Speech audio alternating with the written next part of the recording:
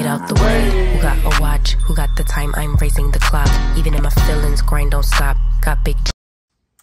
Hello everyone, welcome back to my channel. I am Janae, and on today's video we're going to be doing something a little bit different. I am going to be talking to you guys about how I got fired from my 9-to-5 and manifest a whole smoke shop in the process. Make sure you like, subscribe, and comment, and if this is interesting, share it with somebody else. You know what I'm saying? Hit that bell notification so that way you're aware of the next video I'll pop up, because I think I'm going to be doing more of these. I really like to talk, and I really like to help people, you know, get the things they want in life. So we're gonna see how this goes and flows.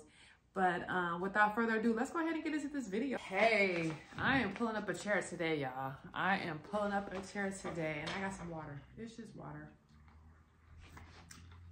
But I've been wanting to record this video for a while now. My mind is just like, don't do this video, it's gonna be boring. But you know what? It's a new year.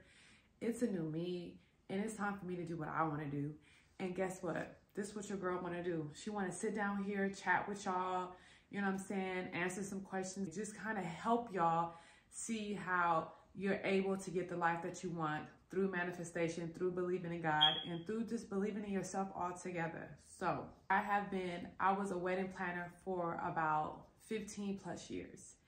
And the last place that I worked at where I got fired from was Lakeside Weddings. Shout out to Lakeside. Hey y'all, how y'all doing? Thanks for firing me. But I worked at Lakeside for 5 years. Now, in the midst of me working at Lakeside, the owners of this business, y'all, the owner of the business had the life that your girl wanted. Okay, when I say the life that your girl wanted, they traveled, they came and went when they wanted to, they made the money. So I started with them, I want to say in 2010. Yeah, in 2010, I started with them. And when I started with them, I was just quiet, shy. Actually, I really wasn't quiet. I was quiet at work. Outside of work, I was just, you know, what the fuck was popping. But at work, I was quiet and shy. And being a wedding coordinator, you really can't be that person. You know what I'm saying? You got to be outgoing, you got to be upbeat, you got to be all that. So when I got this job, I was new to this field. Like, I had been in a wedding business, but just weddings only. When I got to Lakeside, I was doing weddings and events. So I did pretty much everything. And when I was there, I was like my own boss. So being there actually taught me a lot. I came and went when I wanted to. I had a manager, but she really didn't manage us like that. It was more like, you're your own boss, figure it out, make it work, and that's it, that's all. So when I got to Lakeside, that was all new to me. And I didn't know this is what God was doing, preparing me for what I have now. You know, when I got to Lakeside, I was like, oh my gosh, I felt like I was a worker bee. So when I would go to work, I felt like I needed a manager to tell me what to do, how to do it, when to do it. She was a different kind of manager, y'all. She wasn't that manager that like babysat y'all. She was a manager that was like, here you go do your shit. If you get into any deep trouble, and I'm here, I got you. But if not, figure that shit out on your own. You're a big girl, you got to make it work. So over the years, I was learning how to become my own boss. I didn't know it, and I didn't know God was preparing me for that, but that's what he was doing. He was showing me how to be my own boss, how to run my own business. Now back to the owners of the place, now that you got that little insight. So I would see the owners, they will come to work, y'all, during the wintertime. So I live in Vegas. And so from, I would say, September all the way until like May, they will be at the wedding venue, you know, doing whatever. The owner's wife, she would be decorating and shit. So right when it got hot, like it starts getting hot in Vegas, I want to say about the end of April, the beginning of May. And they will leave out of town. They will leave from May all the way until like September. Who's taking vacations like that? And how do I do that?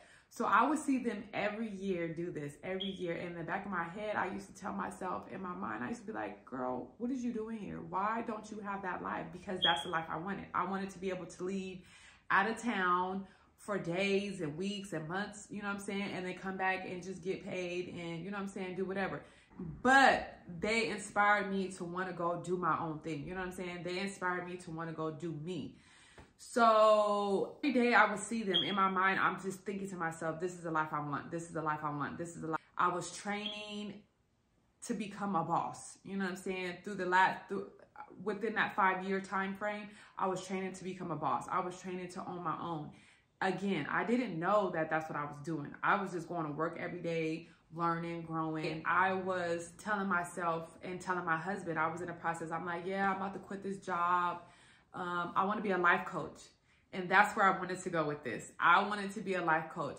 I didn't really want to open a business. I just wanted to be a life coach. I wanted to help people get the life they wanted. But at that time, I didn't have the life that I wanted. You know what I'm saying? I was working towards getting the life I wanted, but I didn't have it. So for like a whole year, I was telling myself and I was telling my husband, I'm finna quit Lakeside. And when I quit Lakeside, I hope you're ready because you're going to have to be paying these bills. You're going to have to do this. You know what I'm saying? Just letting him know, hey, the time is coming. The time is coming. The time is coming. And he would be like, okay. Like he was like, yeah, whatever. And so I really didn't have no skills on how to be a life coach. I really didn't know what to do as far as being a life coach. All I knew is that I wanted to help people.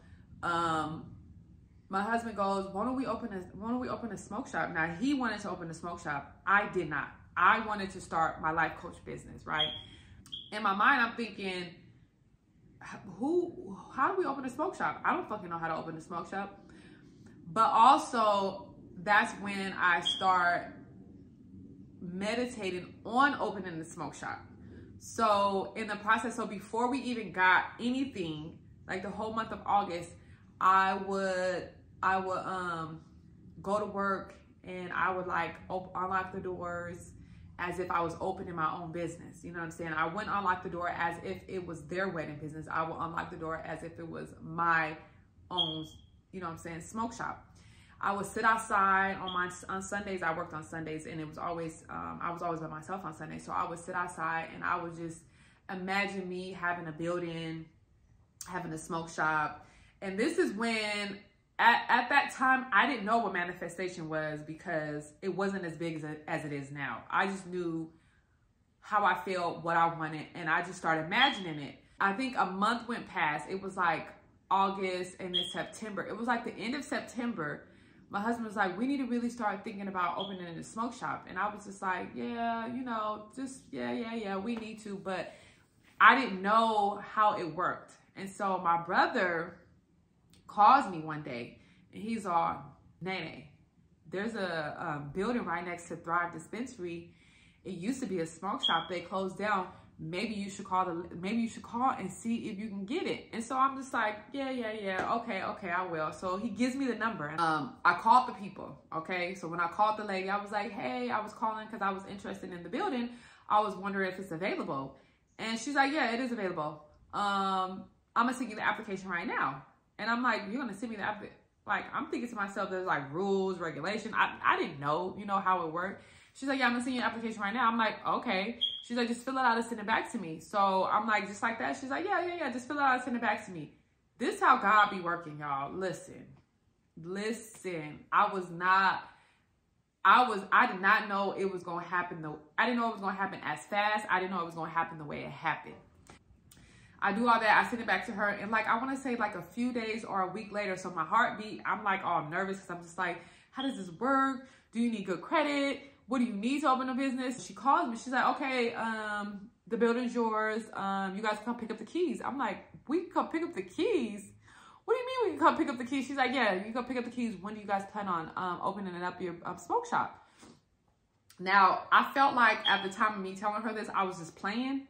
And then it became real. You feel me? Like when I told her I wanted to open the smoke shop, that we wanted to open the smoke shop, I was just playing. But then when she said, okay, here's the keys, it became real. And I was like, oh shit, we got the building. And so I called my husband. I'm like, we got the motherfucking building. The lady said we can open up. This was like at the end of September, the beginning of October. I was like, so we're just gonna open up in March of 2017. And she's like, oh, okay, that's perfect. And so March of 2017, they're like, that's when you pay. You don't pay anything until you are actually in the building and you are opening the door. So she tells us to come down there and sign the paperwork and get the keys. So I go down there, we sign the paperwork, we got the keys. I'm excited. I'm like, oh shit, we got the motherfucking keys. Oh my God, we're gonna open up a smoke shop. Now reality hit. Smoke shop is coming. And we go to work. We get the business license. He talked to one of his homeboys. We find out where to get the business license. We go get the tobacco license. And then we get paint. We paint everything. Okay. Now, in the midst of us doing this, I am still working at Lakeside. This is the part where, this is when I get fired. Okay, it's right around November or December. Now, during this time, every year at Lakeside, somebody always gets fired. I don't give a fuck what it happens. Somebody gets fired every year around like the end of the year. One day I go to work and it's like super quiet in there. And I'm just like, why is it so quiet in here? Where's everybody at? And the manager, like the head boss was in there. And so then she calls me to the office. She's like, Janae, can you please come to the office? And when she calls me to the office, I immediately knew right then and there. I was like, oh shit, I'm gonna get fired. Oh, this is the year I get fired. She pulls me in the office. She's like, okay, yeah, we're gonna let you go. And I was just like, fuck, I got fired. So, you know, she tells me, pack your stuff. You know, today's your last day, da-da-da-da. You can pick up your check, da-da-da-da. So we go through the whole motion. So I'm thinking I'm about to break down and cry. You know what I'm saying? Have a tantrum. I don't do none of that. I was like, okay, thanks. And I walk back. I call my husband. I'm like, hey, yo, I just got fired. He's like, you got fired? I'm like, yeah, I just got fired, bro. So he was like, are you serious? I was like, I'm dead ass. I just got fired. So I'm packing my shit up right now and I'm fucking out of here. So I packed my shit up. And mind you, I'm over here trying to cry. Okay, so in the process of me packing my stuff up, I'm just like... And no tears are coming out, but I want to cry. You know what I'm saying? I feel like I want to cry. But God is just like, what are you crying about? You finna open up a smoke shop. You finna have your own business. Everything you've been asking for is coming into fruition right now. So why do you want to cry about something that you didn't want? And I'm like, because I thought I wanted that. You know what I'm saying? I thought I wanted it because I thought that's what I wanted. Because I wasn't prepared for this. I didn't know nothing about opening a smoke shop. I didn't know how to run a smoke shop. I didn't know nothing. And neither did my husband. Neither one of us knew shit about none of this. All I knew was that I manifested the smoke shop and now I had to fucking play it through. So December comes, shit's getting real. I'm like, okay, we're supposed to be opening in March, y'all. Not y'all, but we supposed to be opening in March, husband. So we start moving a little bit faster. We're going to LA every weekend. We're going to LA buying stuff. We're painting, we're doing all that. March 2017 comes and the shop is not fully loaded, but it's set. We didn't know what the fuck to do. We didn't know how to do a grand opening. We didn't have any idea to do any of this. We just did it. The first week of March, and it was a Saturday, I remember. And I go and I was like, fuck it. I'm finna open these doors. Open the doors, guess what?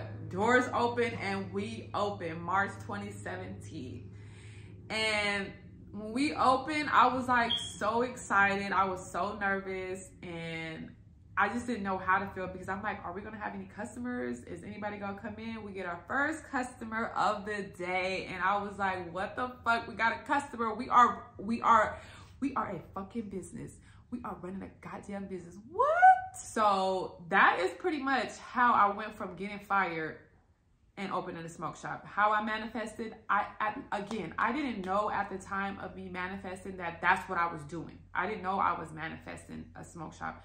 I just knew what I wanted to do, I didn't know how I wanted to do it, but I imagined. So I had the feeling. So these are some of the tools that you guys need to have if you are trying to manifest. First thing first, you need to know you want to do something more than what you're doing. You need to have a feeling. You need to feel it. You need to have that feeling of, this is what I wanted to do. Like I would go sit outside and just feel me opening the smoke shop. I would feel me having customers come in and talk to me. I just had, you know what I'm saying? I was able to feel all that. And these are the things that I put into action to actually manifest the smoke shop. So that is my story on how I got fired from my wedding job and opened up a smoke shop. I hope this was good. I hope it was educational. If you want to know how the business is going, Leave me a comment, share, like, and subscribe, and I will do a part 2. I'm going to do a part 2 anyway, tell you how the business is going anyways, even if you don't want to know. And as always, have a good day, have a good night. I'll see you on my next chit chat talk time. It's real cheap, but it's really gon' cost. I'm trying to get these ends, build empires